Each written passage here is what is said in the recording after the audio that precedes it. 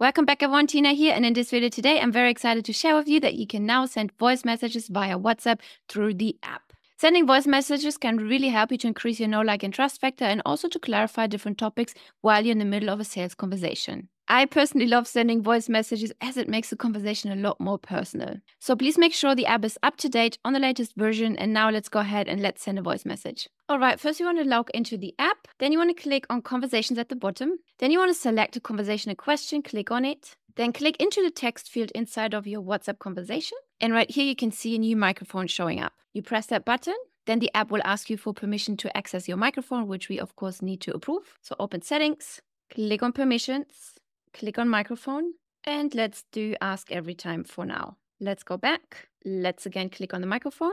Let's click only this time. And here we can now talk our voice note. We can also pause it. Click pause in the middle. Maybe somebody's asking you a question while you're recording, while you're going somewhere. You can just hit pause and continue conversation in a minute. Then you just click record and keep talking. In case you didn't like what you said, you can just delete it. Click delete and it's gone. Let's start recording again. Test, test, test. Just click send. And let's now go to the conversation tab and let's see how that looks like. And here we go. Under conversations, you can see my contact. Let's click play. Test, test, test. Just click send.